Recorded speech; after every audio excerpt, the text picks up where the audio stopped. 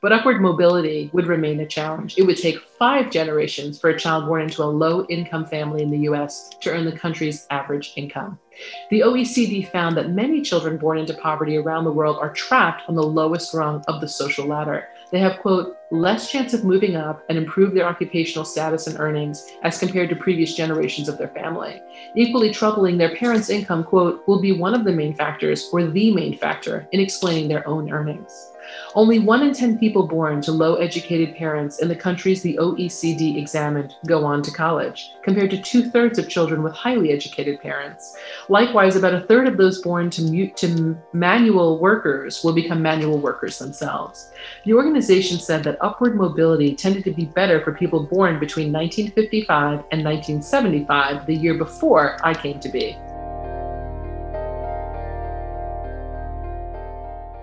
Hello and welcome. I'm Kristen Motti from the Boston Public Library. Thank you for joining us this evening for this talk featuring Jo Napolitano and her new book, The School I Deserve: 6 Young Refugees and Their Fight for Equality in America. Joining her in conversation will be Megan Woolhouse. Jo Napolitano spent nearly 2 decades reporting for the New York Times, Chicago Tribune, and Newsday before winning a fellowship in support of her reporting on immigrant youth. Her first book, Tonight's, is the result of that. Born in Colombia, Napolitano was abandoned at a bus stop by her birth mother when she was just a day old. Placed in an orphanage, she nearly died of starvation before she was adopted by a blue-collar family from New York. She was raised by a single parent and is a first-generation college graduate. She is a current Education Writers Association Fellow and a recent recipient of a grant from the Fund for Investigative Journalism. She joins us from New York City. Meg Woolhouse is the K-12 education reporter for GBH News here in Boston. Her extensive background as a journalist includes 13 years with the Boston Globe. Please join me in welcoming Meg Woolhouse and Jo Napolitano. Thank you for being here. Thank you. Thank you, Kristen. Jo, I'm so excited to be here with you tonight and to get to talk with you about your new book, because to me, it seems to be the epitome of really excellent journalism. So congratulations on this. It's a wonderful book and I highly recommend it. I'm wondering if you can give us a brief synopsis, a sort of overview, because it's a story of a civil rights battle. It's also a tremendous David and Goliath story. Can you talk a bit about that? Sure. I mean, the book really examines the nationwide battle on behalf of immigrant kids trying to get into our public school system. And sometimes they're met with a lot of resistance from districts who feel they're unlikely to graduate. They're taking too many resources. We already have enough issues with our own kids and we can't take anyone else. So they do meet a lot of resistance and often don't have the tools or knowledge to fight back. Within that national phenomenon that's going on, that's popped up in many places around the country, was one very incredible, tenacious, unstoppable young lady named Khadidja Issa, who went through that experience in the Lancaster School District back in 2015. And Khadidja had come from Sudan. She was born in Darfur and at age 5 walked on foot with her family over to Chad, where she remained in a refugee camp for about a dozen years before learning she was coming to the United States. And upon learning that, the whole purpose of her coming with the family was for education specifically. And so when she came to the States and was rebuffed by the district and refused enrollment, it was absolutely devastating. And so that's kind of where the story begins. Can we talk more about Khadidja, because it's just so tremendous what she went through. I guess her father is still in Sudan, is that right? Well, what happened with Khadidja is that, when she was escaping Darfur on foot, it was her mother, Miriam, her father, Adam, her sister, Noursham, and Khadidja, so a family of 4. They walked on foot over to Chad, lived in the refugee camp, and her father had found work at a nearby farm that was about an hour's walk away from the refugee camp. And so he would do that for very little money, like $5 or so a day. He would walk an hour each way, do the farming, which was backbreaking and difficult, and come back. And he had to cross a narrow little waterway every day on that trip. And one day that narrow waterway was actually like a swollen river and he drowned. So years and years later, her mother remarried. And so her partner is now still in Darfur. So, and the relationship is quite strained, honestly, because they've been separated for many years. So I'm not sure that they're going to be reunited. What was the family's reaction, the mom and Khadidja's reaction when they did get this chance to come to America? You know, as a kind of ethnocentric American myself, I would think any refugee who learned they were coming to America is just doing backward cartwheels about that. But that's actually not true. You know, refugees who live in these remote areas around the world, they really want to return home. That's the whole point. And that's why people go to Chad. You know, they don't want to go far away. They want to go back to their culture, language, food, family. And so it was actually quite heartbreaking to learn they were coming to the United States, because they knew they would spend many years here living in poverty and would not be able to afford a ticket back to see family. So that meant, that's why the first chapter of the book is called The Longest Goodbye. You know, they had found out about 3 years before they left that they were being relocated to America. And, you know, it was sad, but yet hopeful in the sense that, okay, finally we'll have a consistent schooling, because for many years the kids only went to school like 3 months out of the year. And when Khadidja landed in America in 2015, she had very little education, just like her mom. So, you know, schooling was really the driving force here, that chance for an opportunity. For a child, the only opportunity you have is through school. So. Can you talk a little bit about the activists who embraced her cause and what motivated them? So there were, you know, when refugees come here, they have like resettlement workers who help the families with enrolling in school, finding work, enrolling in language classes. They set them up with an apartment, a modest place. You know, we're not talking penthouse in New York City. We're talking, you know, cheaper cities to live, modest places that are kind of barely furnished with what people can kind of cull together. And so it was one of those folks working with a family, a woman named Elise Chesson, who's really remarkable. I forgot, they don't call her the firecracker. I forgot what they call it, but the attorneys refer to her by this name, that she kind of started this whole thing. She had observed that some of the people she was working with, some of the refugees were having, the older refugees in particular, the older teen refugees were having a hard time enrolling in the district. And she fortunately was very new to her position. And so she was really, you know, stunned by that. Whereas some of the other refugee people had, refugee kind of assistance folks had kind of known there were problems and just kind of hoped it would get better, but she was just appalled. You know, she was new to that job and just couldn't believe it, and tried over and over to work with the district and get them to admit the kids, and the district refused. So after having no other option, she eventually reached out to the ACLU. It's amazing because, you know, there was really a window of time where they had to take action and move very quickly on behalf of not just Khadidja, but all of these kids. Maybe you can talk a little bit about some of the other kids and their circumstances, because some of them are pretty horrifying. And, you know, before ending up landing in Lancaster, Pennsylvania.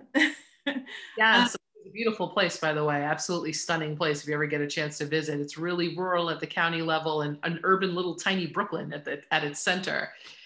So yeah, the kids, you know, when you're a refugee, that means not fun things are going on back home. You know, one of the other kids, Mohammed, his family had experienced, you know, his father being murdered in Somalia, and the family feeling, oh my God, we got to get on the run within 24 hours, because he had spoken out against some of the militant groups there. And they had repeatedly asked him, you know, give us your sons to join our military, give us your daughters to marry our soldiers. And he refused. And upon that refusal, was eventually killed. And so the family was like, you know, we got to get out of here immediately. And so they sold their house just for enough money to buy tickets to Egypt, and left and stayed as refugees in Egypt. And I think another kind of interesting fact about refugees, I think we all think of refugees as living in an encampment like Khadidja and her family did. Like you'll see the white tents, like the UN issued tents, and everyone kind of lives in these Spartan conditions.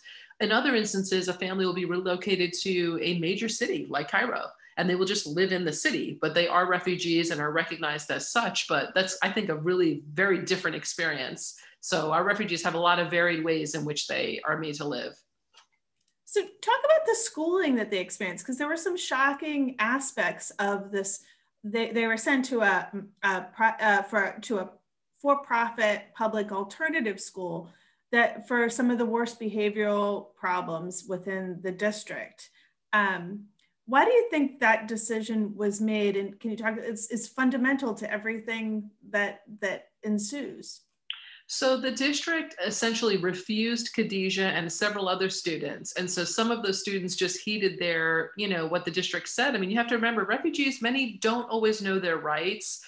Some look at a school district as an extension of the government, and in their homelands, disobeying the government could land you, in a very bad place. And so some of them were like, okay, basically the government is saying I can't go to school. Others, like Khadidja, pushed back and said, that doesn't sound right. Something about that sounds wrong. I know I'm eligible. I don't know the law. I don't know, but this just feels wrong. And it's not the America I know, that I heard this reputation ricochet around the world, that this America is not living up to what I expect. So she pushed back, and with the help of some advocates, got the district months and months after they arrived. So months of their education was squandered and lost. And imagine if you have your own child, that 5, 6, 7 months of your child's education just does not happen. So that's what these kids were experiencing. So eventually several were enrolled, but they were enrolled in one of the district's 2 outsourced schools, Phoenix Academy. Burley Academy on the district was for kids who had real serious, very serious problems, and some maybe even, record issue, some really serious things. Phoenix was more for kids who had struggled in the mainstream school, maybe had become pregnant, maybe had dropped out of many classes or had flunked out of many classes, and they just needed that last chance. And it was called at the time a last chance school. The kid has exhibited, a lot of problems up until this point. Not bad kids, but just had really struggled with their education. And this was considered a good alternative for those kids because it was a very pared down school. It offered the essential curriculum without any frills. And it was very kind of, I don't want to say militant, but extremely disciplined in how it was run. There was no room for error for the kids. There were kind of men who walked around, and I was there, by the way. I spent an entire day at the campus in 2016.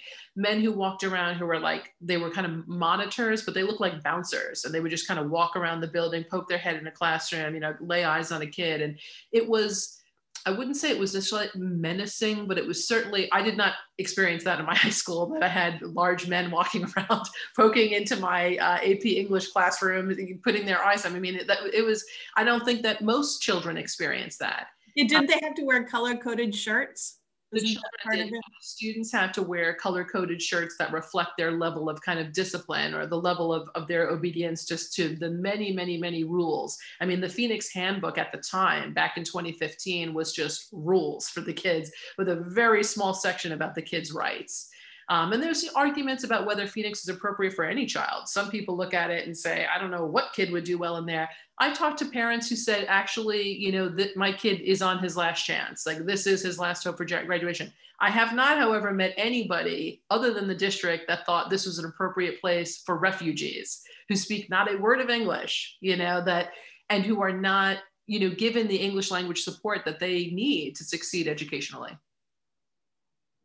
So the court proceedings roll along, and you disclose in the book that these students are actually sitting in classes unable to speak the language in which they're being taught. Can you describe what the learning environment was like for these refugee children?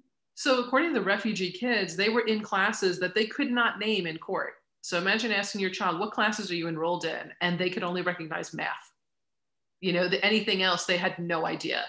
The teachers, some of whom were great, it's not like they're bad teachers or anything, but they didn't make the effort. According to the kids, the children say they were not offered translation services. Now, Camelot Education, which runs Phoenix, says, well, that's not true. Well, then these 6 kids perjured themselves. I just refuse to believe that they had all these wonderful things and ended up fighting a federal lawsuit. So they say, I was in a classroom, I did not understand a word my teacher said, except for my ESL teacher. That's the only place I was able to have a glimpse of what was happening academically. Otherwise, I literally sat through an entire 48-minute period or however long it was, not understanding a word. And the judge saw that too. How did the judge see through the district's arguments that these children were being, adequately educated?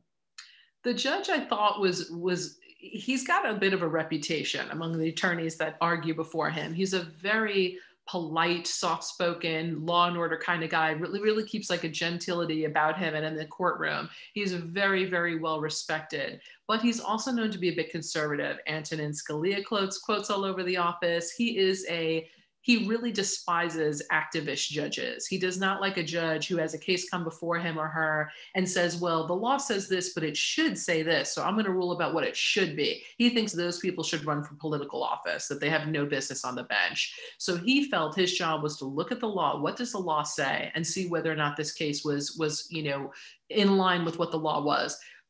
Outside of that, though, he showed incredible compassion for the kids. He was blown away by their experiences. And he was also blown away by the school district's argument that it could pick and choose which students it believed would be successful in the district. He just was really like, and you could see him trying to figure out a way in which that argument was sound. He was like, I'm really trying to figure out how it is that you can pre-choose, or before the child is in the school or even after, just say a certain class of kids is unlikely to graduate, and therefore we're not going to extend them an invitation to come to the school.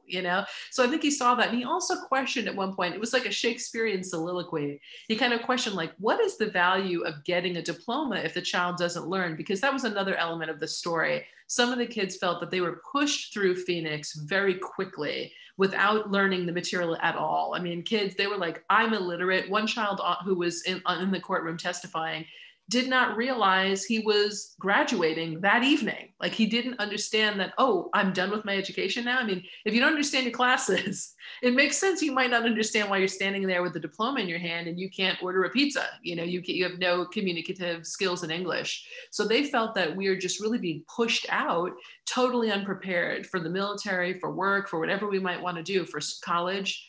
And the other thing too, I know some people may say that, oh, they can learn English at the community college level. Well, that costs money. They're eligible for a free public appropriate education, K through 12. Khadidja, who has gone on to do higher education, unsurprising, has spent years at the community college level paying thousands of dollars to learn English. And what does that mean? That means her nursing studies are put off by years. And that's, if you know anything about community college, most people don't graduate in 2 or 4 years. It takes a person who speaks English, a native, American person, I should say a person born in the United States who speaks English often takes years to go to, through community college. People drop out because of transportation costs, money, things like that. They have to take care of a child or a sick parent. So they're kind of in and out anyway. So imagine adding on, years of paying to learn English, something they could have done in high school. Yeah, how did her family support itself during this time? Or were the advocates helping them along? And how did you get to know everyone so well too? It's a twofer. So the advocates help set people up with jobs. So Khadidja's mom works her butt off as a hotel maid. And that was a good job because the guy who ran the hotel was very flexible. So when one of the kids were sick, he allowed her some flexibility. But on the downside, when the hotel wasn't full, he might cut her hours.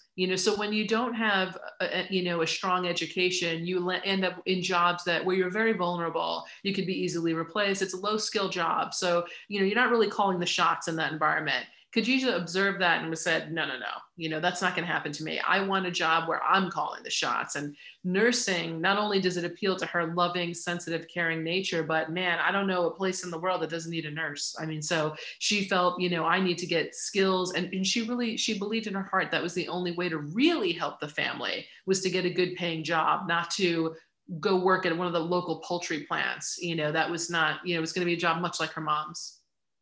Yeah, I can imagine her mom during the pandemic wasn't seeing much hotel work, right? And it's also physically very demanding. She's a woman I want to say she's about 40 now, lifting up huge hotel beds and tucking. This is a very physically demanding job. And that's not something you can do forever. You're going to do that at 60, 65. People do, but it's tough work. Tough work. Let's take a pause and see a photo of Khadidja. I think we have one of her studying. Yeah. So Khadidja really loves education and studies. So I'll give you an example. When she was finally enrolled in the appropriate school and was able to take her nursing classes, she was so diligent. And this is at the high school level. As you know, some high schools offer specialized learning in kids' area of interest. So she had done some nursing stuff, but she was so diligent that she would take her quizzes over, let's say about the muscles in the body, muscles you and I have never heard of and would never be able to name. She has to know all of them. And she would take the test until she scored 100. 80 wasn't good enough, 90 wasn't good enough. She would take it over and over and over. There was one class where she had to disrobe a dummy, like a model, because that's something nurses have to do, to disrobe a patient to serve them and whatnot. And the teacher said, look, you just have to disrobe half the body. You don't have to do the whole thing. And she insisted, no, I'm doing the whole thing, because when I'm actually a nurse, I'm not going to disrobe half a patient. She did, like, everything she did to the standard at which she would have to do as a professional nurse. She's pretty amazing. She seems wonderful. And there she is. That's with her mom, Miriam. So eventually, the case went to federal court in the summer of 2016 in the swing state of Pennsylvania. This was a very hard time to make the argument that a Muslim, African refugee should have the same educational opportunity as every child in America. That was a very tough moment, as we all know. But that's what Khadidja did. And so the judge in his initial decision said, I mostly agree with you. So I'm going to order that the kids be put in the mainstream high school, which was called McCaskey. So that would allow Khadidja to ultimately do her nursing classes and whatnot, pulling them out of Phoenix, putting them in the mainstream high school as the case went on. And so the case went to court a few weeks before Trump's election. It went to the appellate court after he was elected. And the decision was rendered, I believe, after he took office. So it was a pretty remarkable thing. And what judges in both instances, both Judge Smith, who decided the initial case, and the appellate court, their rulings really, really took my breath away and will have a profound impact on immigrant children in that state and elsewhere. I want to go back to one point, because I guess I just continue to wonder why the district was so obstinate about the fact that she would not be allowed into this one school. I mean, wouldn't that be an educator's dream? A student who's striving, who wants to achieve, should be, wants to be challenged, should be allowed to? The district says, look, we serve a lot of immigrants and a lot of refugees, and they do.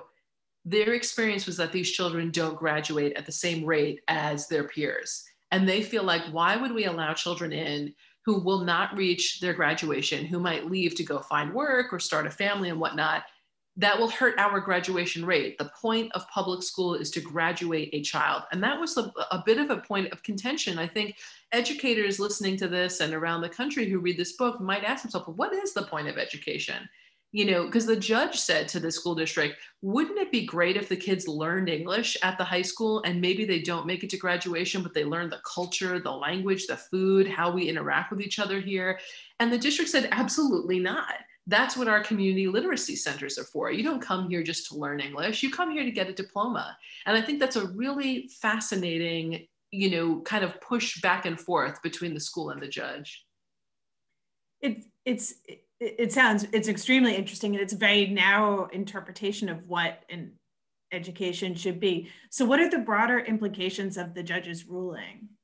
So, the district felt like, look, we are the district. We are run by the school board. That's who we answer to. And we decide where we place the children in our district. We don't need a judge to tell us, who has nothing to do with education, what we should do with each child. Sometimes we get a big ton of immigrants coming in at one time, and we need to put them, appropriately in our decision. The judge basically said, you need to meet certain standards to prove that you're adequately educating these kids. And one of those measures is called the Castaneda standard, which has like a few different criteria. Are you giving the kids a way to actually learn English? Are you reassessing that program to make sure it still works? There's like 3 or 4 elements of it. And so he was like, no, there's more to be done here. I mean, literally letting the child in to his campus, as you did with Phoenix, but they're not learning English. They don't have translation services. They don't know what classes they're in. That's not enough to meet our obligation to these children. So that was what he was saying. And I would say, any district that continues this kind of behavior, and there are many that have been accused of this around the country, I think should take a very close look at this case, because I don't know that they'd want to be on the losing end of a multi-million-dollar lawsuit. So I feel like this book and this information needs to be known by educators. People are watching this. This case was lost by the district, and this is not a rich district. So this was, not a fun thing to lose money on this type of thing. So people are watching and people care about this. Well, do you think this is happening in in districts all around us all the time when we just don't know about it? I do think that. I think that it isn't, because you have to remember too, we're kind of in an era where we're a little bit more welcoming of immigrants right now, but put yourself back in 2015, 2016, where Mexicans that were coming over were rapists, but maybe some were good people, according to Trump. You know, there's a lot of really hateful rhetoric around this group. So you have a group that doesn't know the laws. Their parents don't know the laws. They have few advocates in the community that are willing to speak up for them. So that's a really fragile position to be in. And the last thing you want to do, particularly if you're undocumented. Now, of course, Khadidja wasn't in that camp. Khadidja was a refugee, you know, sanctioned by the United States. You know, we knew she was coming. We were helping her out. But other children who are undocumented, I mean, the last thing you want to do is, you know, really cause a ruckus and bring attention to yourself. Well, and that makes me want to talk about another piece that you did that was a finalist for the Education Writers Association Award about sidewalk schools on the border, on the US border with Mexico. Can you talk a little bit about that piece and the connections that you see between these two stories and where that takes you, what you want to say about children and education today? You know, I feel like when we look at kids coming across the border, we see them as a loss. You know, they're all bedraggled and they're hungry and they're, you know, we have pictures in the media of them kind of like their hand out, raised in despair.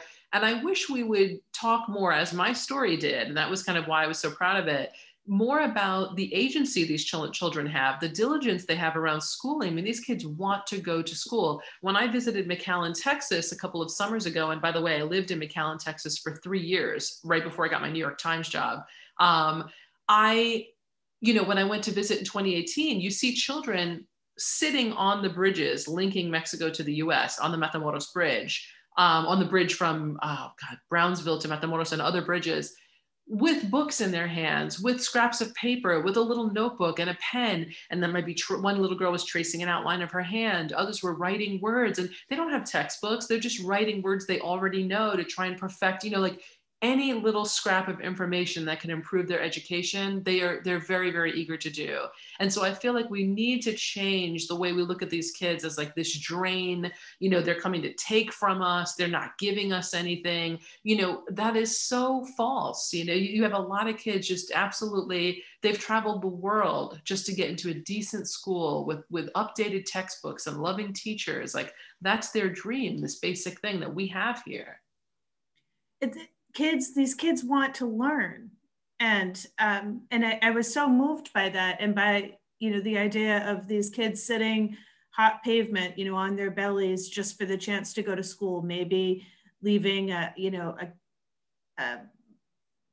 home. It wasn't even home. They didn't even have homes, my understanding. Right. Like the sidewalk school was more like an encampment, kind of similar, I would say, to what Khadidja was experiencing, like literal tents though, kind of like outdoor sporting tents that were continually flooded, plagued by rats, all kind. I mean, really, really difficult situation. But the kids would come out every day, even during the pandemic. They didn't want to stay at home. The schools actually struggled with them, like, no, you have to stay in your tent. The kids were like, I don't want to. So it was really, you know, back and forth. But these kids really, really want to learn. I mean, before that school was established, kids would spend all days, and this sounds like a cliche of like a country song or something, literally kicking rocks at the foot of the bridge on the Matamoros side. There's no soccer balls, just literally nothing to do. And so that's why school was like, oh my God, we get a chance to go to school. I mean, I talked to kids like 2, 3, 4 years old who were excited about it. And kids, you know, I talked to a girl who was clearly remarkably gifted academically. Whoa, this kid sounded like she was 30. I mean, she was really intelligent. Her mother said, that's why we're eager to come to the US. I think they were from the Northern Triangle. She's like, my daughter is gifted and I need to get her to a school that could meet her intelligence. And I hope they find a good one because she was very smart. Well, I think parents who are listening to this will probably be telling their children tonight to be more grateful. Yeah, right. I mean, look at the opportunity these kids will do anything to get. Some of our own children, of course, I think all children around the world are our own children, but some of the kids who were born and raised here might kind of turn their nose up. I mean, Khadidja walked across the world to get this chance. Tell us a little bit about your story. These kids aren't unfamiliar to you. Yeah, so I was born in Bogota, Colombia. And a day later was abandoned at a bus stop by my birth mother, who apparently handed me off to a stranger and said, you know, I'll be right back. I'm going to get her blanket. And she never returned. So that stranger stood there for a long time before taking me to a police station. And I was ultimately put in an orphanage. And that orphanage is actually really well known, but I didn't do too well there. I stayed there for about 3.5 months and was barely fed and gained very, very little weight and was in really bad condition. Ultimately, I was adopted by a blue collar family from Long Island. So I came up here and physically was made whole pretty quickly. My mom, I'm from a very, very Italian family, and my mom just kind of skipped over the baby food and like put lasagna in a blender. One of my dear friends calls this a meatball IV. And my health, you know, I was called Butterball when I was a baby because I became so fat. And so, my health was restored, but unfortunately my family was really fractured and my dad had abandoned us a few years later. So my mom, who has no college education, but a very, very, very strong work ethic, expected me to live up to my academic ability, no matter what was going on at home. So I got into Northwestern, and then years later won this Spencer Education Fellowship to Columbia University, where they paid me more than $80,000 to attend. And to write this book? Yes, exactly. To research and write this. Fantastic. So I'm hoping that you can read a little bit from the beginning of the book. And I just want to remind anybody who's listening to put questions into the Q&A, and I'll after Jo is done reading to us, I'd be happy to take them. So thank you. Yay. Okay. Now, I know that you're going to think this is a fun marketing ploy that I read like this, but I am like Mrs. Magoo. So like, I can only read this book if it's 2 inches. So this is the introduction, and it's called From Columbia to Columbia in 40 Short Years. I'll read most of it. Of all I learned in the course of reporting this book, one statistic made me gasp. It would take a child born into poverty in Colombia at least 300 years or 11 generations to earn the country's average income. There it stood, dead last, a tiny Colombian flag on the bottom of a chart compiled in 2018, looking almost crushed under the weight of the 29 nations that came before it, including China, India, Brazil, and South Africa. The message was clear. To be born destitute in Colombia is to be nearly condemned, the advancement so minuscule in the course of one person's lifetime that it could hardly be detected, according to the Organization for Economic Cooperation and Development, also known as the OECD. I was born in Bogota, Colombia's capital in 1970. I won't read that part. And abandoned by my birth mother at a bus stop a day later, placed in an orphanage where I was barely fed. I weighed just 5 pounds, 3.5 months old. I likely would have died had I not been adopted by a blue collar couple from New York. I'd love for the story to end there, but my father abandoned our family roughly 5 years later, taking every penny of our savings with him and leaving us deeply indebted. I was raised by a single mother with no college education. Child support payments were few and medical care an unfathomable luxury in my youth. Despite these obstacles, I had a far better chance of success in life in America. I had a hardworking and determined mom who fully expected me to live up to my academic ability, no matter our circumstances. But upward mobility would remain a challenge. It would take 5 generations for a child born into a low-income family in the US to earn the country's average income. The OECD found that many children born into poverty around the world are trapped on the lowest rung of the social ladder. They have, quote, less chance of moving up and improve their occupational status and earnings as compared to previous generations of their family. Equally troubling, their parents' income, quote, will be one of the main factors or the main factor in explaining their own earnings. Only 1 in 10 people born to low-educated parents in the countries the OECD examined go on to college, compared to 2/3 of children with highly educated parents. Likewise, about 1/3 of those born to manual workers will become manual workers themselves. The organization said that upward mobility tended to be better for people born between 1955 and 1975, the year before I came to be. The cure? Education, at least in part. The organization found that countries that devoted more money to quality education and that targeted those resources to disadvantaged groups had higher rates of what they called educational mobility. The same held true for healthcare. Quote, there is nothing inevitable about socioeconomic advantage or disadvantage being passed from one generation to another, or floors or ceilings remaining persistently sticky, the report read. Policies can be designed to allow people to move up, especially for those at the lowest rung. Those born to wealth or at least stability might be tempted to greet the OECD's findings with a shrug. We've long known that poor people stay poor and rich people stay rich. But the organization found that a lack of social mobility has a long-lasting and widespread impact on entire nations. Not only can it hurt their overall economic growth, but it means that many talents are missed out on or remain underdeveloped for those at the lowest levels. And it must be said, no one chooses the country to which they are born, or whether that nation is embroiled in a civil war, is plagued with persistent poverty, or ravaged by crime, like Colombia. Education catapulted me in just one generation from one of the lowest castes in the world to the middle class. I attended a solid public school on Long Island. It offered numerous college level courses, reasonable class sizes, qualified teachers and well-maintained facilities, and was more than prepared for college. I won a nearly full ride to Medill at Northwestern University, and in 2016 was named a Spencer Education Fellow at Columbia Journalism School. I doubt anyone at the orphanage recognized my potential during my stay, given my condition, but that doesn't mean it wasn't there the whole time. The same, I believe, is true for the impoverished children who arrived to America as refugees, undocumented immigrants, and unaccompanied minors. While they might arrive to the States penniless or nearly so, they are not worthless. They have all the potential one might hope for. All they need is a chance. So that's the introduction. Wow, Jo. It's really, it's quite moving, everything that you've been through. Can I just ask you right here, have you been back to Colombia? No, I haven't been back to Colombia. I don't really feel like a strong connection to Colombia, mostly because I almost starved to death there. And just because I feel a much stronger connection to how I grew up here. I feel like the ultimate Italian American. So I'm a ridiculously good cook. And that's all I cook, and that's all I grew up eating. So I feel, and obviously I know so much more about my family than I do about these strangers, that I feel like I'm more interested in my family's history and connection to Italy than I am into my own birth into Colombia. So that might surprise some people, but I will say that I feel very endeared. It moves me tremendously to reach out to, report on, talk to children born in impoverished areas around the world. Like, if I would feel more of a connection to a child popping up in Syria in the last 10 years than a person who grew up in Colombia. I really feel a strong connection to children who are born, we don't choose the countries, we don't choose the wars, we don't choose the drug conflict, the lack of healthcare, I use the word caste to describe Colombia because it's so rigid for those at the poorest level, which would have definitely included me. There's just no way to get out of this. So I feel a lot of kinship with people who come from around the world in these just really dire situations.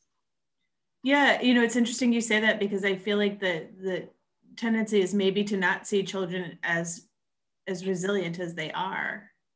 Right. And determined and wanting to make their lives better. I haven't met many young kids who really want to live a terrible life in poverty and have no food, so all of us want to go toward the light and make things better. And certainly I think these kids are in that camp.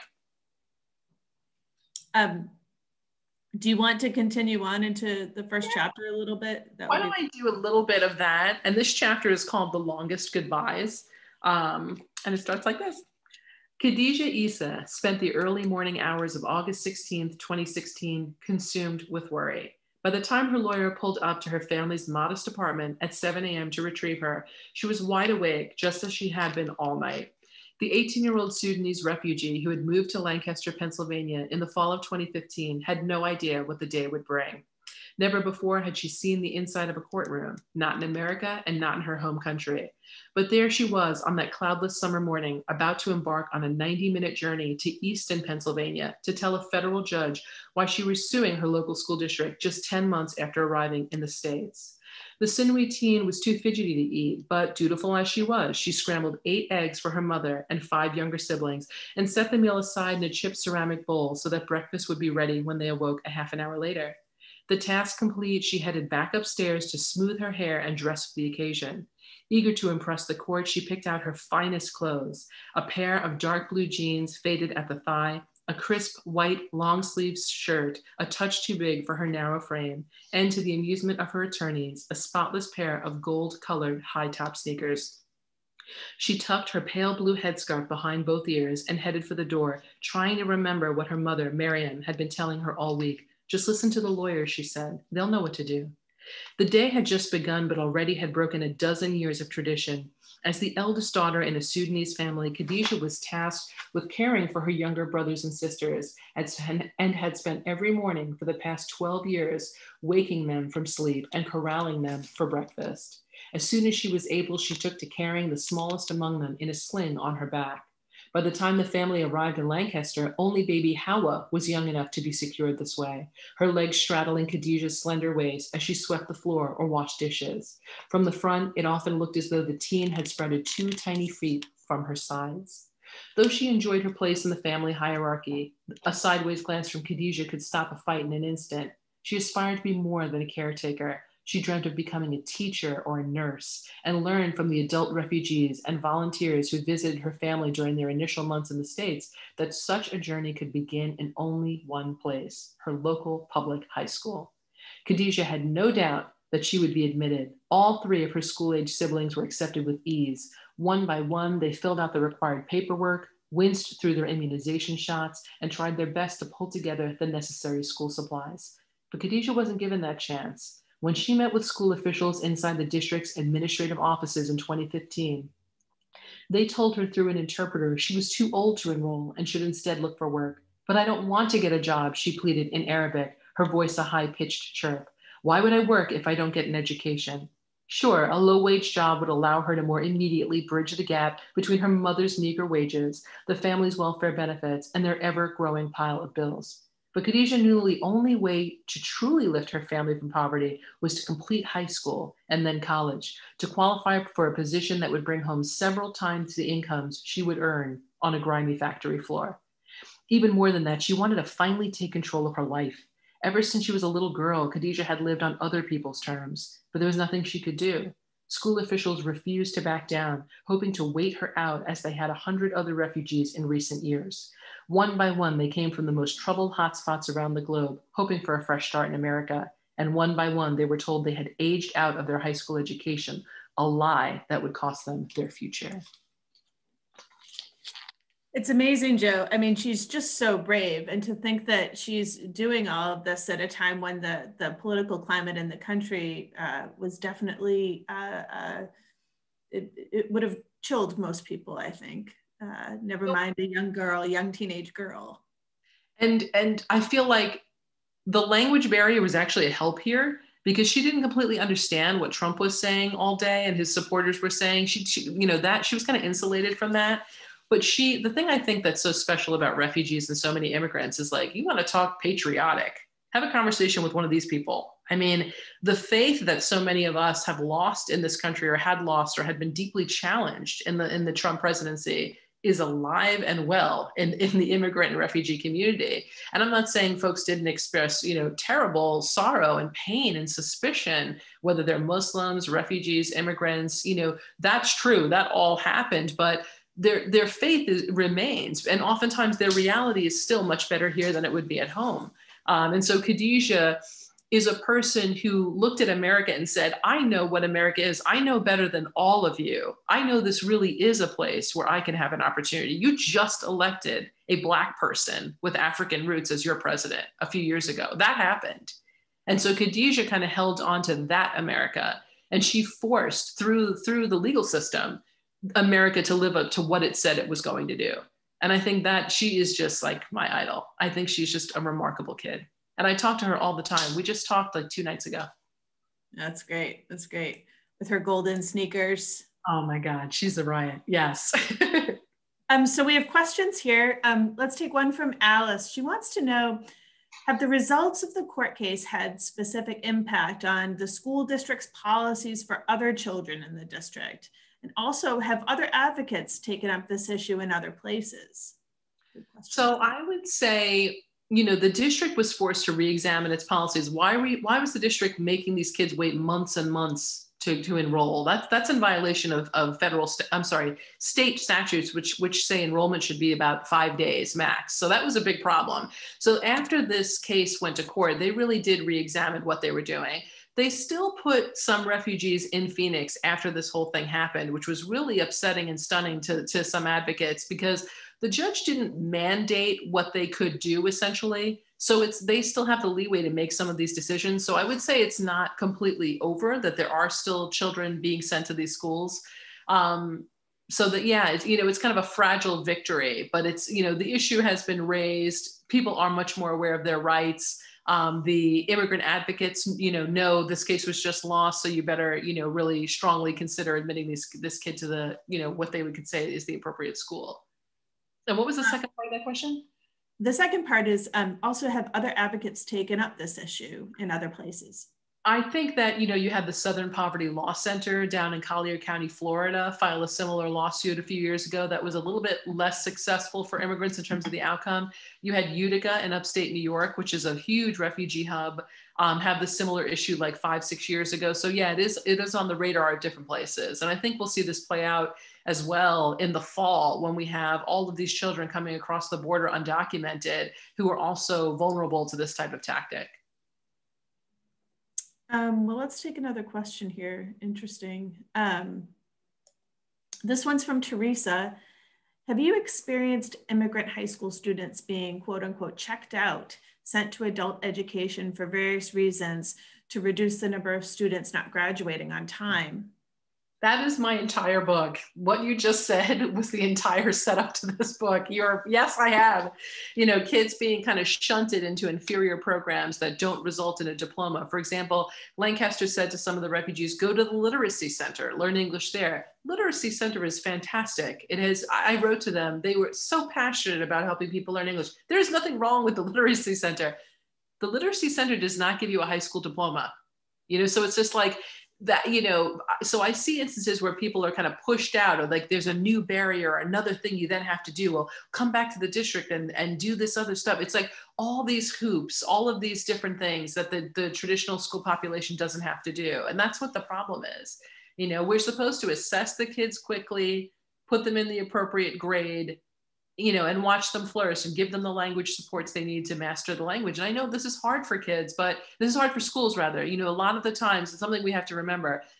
When these kids come in bulk, when there's a lot of these children in one place, it's often to a district that is poor, a district that, because the kids, they're not landing in Great Neck, Long Island, a rich area. They can afford to live in Hempstead, Long Island, a much more affordable area. So that, so a number of these kids will arrive to the same kind of area and kind of a concentrated poverty. So I get it. These districts are being asked to do a lot with little, but that doesn't mean we can send any group of children home and say, we pick you to not educate. We can't do that with any group of children. It's amazing. Question from Jody, please give us updates on the students now. How are their families? And have their situations improved in the new political climate? I would say that I definitely want you to read the book, and I give an update on everybody in the back, like literally where are they now, for all the attorneys who fought the case on both sides, for the kids, all of whom are participated, where are they now? So I can give you an update on all of them. I think the families have done tremendously well. Khadidja's family, which came here in such a fragile state, they received a lot of help from the community. They bonded with local refugees. They have a strong, Lancaster is a beautiful, beautiful city, beautiful city. It's gorgeous, great food, it's a little mini Brooklyn. It's a lovely place. So I would say they've done very well. One of the key things that they should be doing as new refugees is moving from a kind of crummy apartment to a better one. And they did that. A couple of years ago, they moved to a much nicer place. It's actually a big thread in the book about Miriam, in addition to worrying about Khadidja's schooling, is also constantly looking for a better apartment because they lived in a really rough area of Lancaster. The kids had seen some crime that was very scary. One of Khadidja's brother had what he believed was a real gun pulled on him in an incident. Khadidja had someone pull a knife on her. It was a tough neighborhood. And so Miriam, who had 6 children and was a single mother, wanted to get to a place where the kids could be safe. So that's like a big thread, is whether or not she ever finds that apartment. So I would say they're doing a lot better. And Miriam speaks really solid English. She is, I would say, close to fluent. That's Khadidja's mother. Someone who isn't going to school, but she worked in the hospitality industry and picked it up there. Interestingly, Khadidja, after leaving high school, for a little bit, worked at a retirement home. And she worked with residents who are very old and hard of hearing. And so they were constantly forcing her to speak up and enunciate, which improved her English pretty dramatically. Tell me, Jo, how did you get to know Khadidja, Mohammed, these kids so well? You don't speak their language, which are very remote sort of dialects, right? How did that all go down? So yeah, I met the kids for the first time on the first day of the week-long pretrial hearing. So that thing that they did in court, that week-long thing that the judge decided, I sat in on every single day of that. And I introduced myself to lawyers on both sides and to all the kids. And I asked Khadidja, I was like, would you mind if I come visit you? Now, mind you, Khadidja spoke no English at the time. So I asked kind of through an interpreter, and she said, yeah, okay, you can come visit. And so I visited her once or twice a week, typically twice a week for a year, driving from New York City to Lancaster, 3 hours each way. And I just at first just played with her little brothers and sisters, or actually little sisters, who were picking up English like this. You know, little kids pick up English right away. I mean, they left Khadidja in the dust, which is another thread of the story. Like Khadidja was this powerful person in the family, like the second in command after her mother. And yet because of this educational disparity, the younger kids are like, we're speaking English. We, you know, it really, that language really kind of changes the balance of power in the family. So I was able to speak with the little kids, and a family of 6 with a hardworking mom, they were so eager for someone to hang out with them. So I would, you know, talk with them. They'd take my reporter's notebook and draw pictures in it. They would speak into my microphone, silly songs. I mean, I have so much artwork from these kids. And so I just visited and just made myself a presence there. And Khadidja could see, like, I genuinely cared about the outcome for this family. I adore Khadidja. When you spend that much time with somebody, there's no, you know, she's not a distant subject to me. She's a really special kid from a really remarkable family, and whom I got to know very, very well. Less so, I mean, Mohammed's family is great and amazing, but I spent a bit less time with them. I spent most of my time with Khadidja. And I think in a prior conversation we had talked about, you also got to know the lawyer for the district extremely well. And I imagine that, you know, doing the reporting that you do, you really embedded yourself. You know, it's interesting. Sharon O'Donnell is a real powerhouse of an attorney, and she did extraordinarily well in court up against like a dozen attorneys from the opposing side from multiple firms. I mean, she was a one-woman show. And she actually she wrote to me recently saying that she thought she was fairly treated in the book, and, you know, which was really heartening to me. Another attorney did the same thing, saying he loved the book. So it was like, in journalism, you either want to please both parties or have them both hate you. So it's like, you know, it's like you wouldn't want one to say, oh, I did great, and the other one to be like, I was, you know, horribly represented. So I was really heartened that I had 2 opposing sides feeling like they were dealt with dignity. So yeah, I spent a lot of time with all of them. That's key. I think we have time for one more question here. This one's from Robert.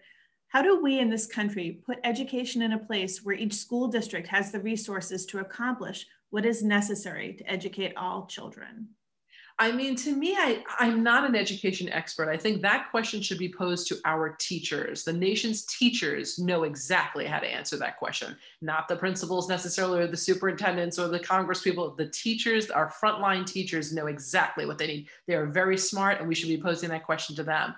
As a distant observer and a public school graduate from Sachem School District on Long Island, I would say things that benefited me. My teachers taught subjects in which they had earned a degree. So in other words, I didn't have a history teacher teaching math or a computer teacher teaching gym.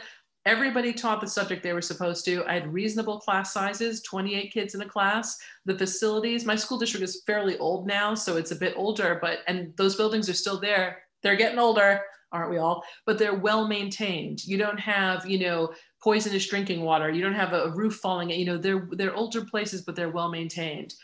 I would say, you know, reasonable class sizes, teachers teaching what they're supposed to in well-maintained facilities. And believe me, the district I went to was on austerity, let go of hundreds of teachers in my last years there. I mean, this was not a rich part of Long Island at all. So it wasn't like an iPad for every kid at all. But it was a devoted staff with a manageable number of kids in a classroom, updated, you know, pretty updated materials. This is going back to the 80s and 90s, but it was good. And it wasn't a rich district on Long Island at all, actually. So, and I was prepared for Northwestern. My sibling went directly to an Ivy League school from there. So, you know, we did pretty well out of that school district. Well, I think that the power of a good teacher is epic. And on that note, I just want to say thank you so much for this amazing reporting and for all that you've done to give voice to these kids. Thank you. I appreciate you reading the book and asking me such great questions. And I really hope people give Khadidja a chance, because I'm telling you, she will change you. She's remarkable. Thank you for sharing this powerful conversation, Jo Napolitano, Meg Woolhouse. It's great to have you here. For these and many other programs for all ages, please visit bpl.org. Thank you to our partners at GBH Forum Network. Thank you, Jo Napolitano. Thank you, Meg Woolhouse. And thank you all for joining us tonight. Be well. Good night.